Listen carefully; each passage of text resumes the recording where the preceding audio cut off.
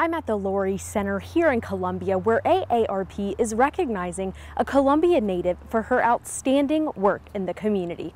When you look around and you see so many people in need, and then you say to yourself, you know, if you don't do it, who else is going to do it? Carolyn Thompson is the president of the local AARP chapter that offers programs, advocacy, and service opportunities to those 50 and over in the community.